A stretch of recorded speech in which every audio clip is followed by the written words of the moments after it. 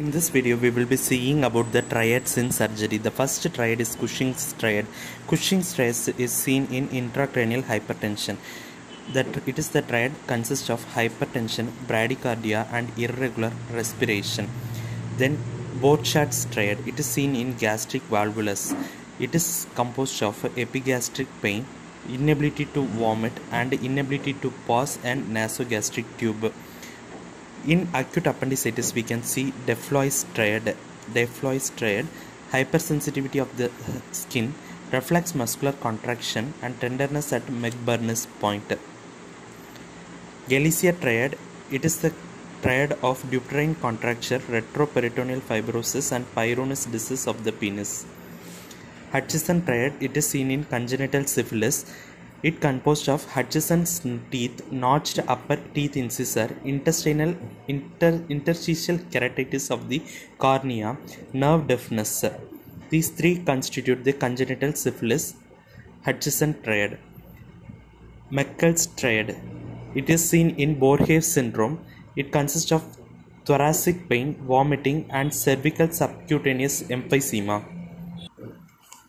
What is the Quincke's triad composed of? It is seen in hemobilia. It composed of 3: GIT hemorrhage, biliary colic, and jaundice. Rigler's triad.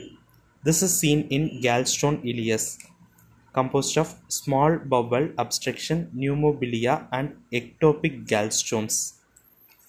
Saint's triad.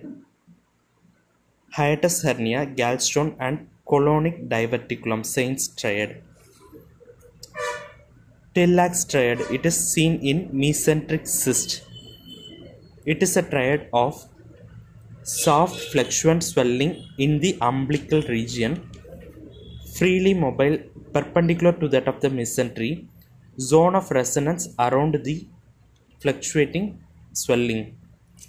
Trotter's triad. It is seen in nasopharyngeal carcinoma. It composed of conductive hearing loss, immobility of the homolateral soft palate, and trigeminal neuralgia. Virchow's triad. This is seen in thrombosis,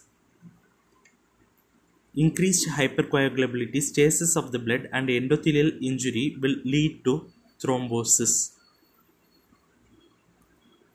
Whipple's triad.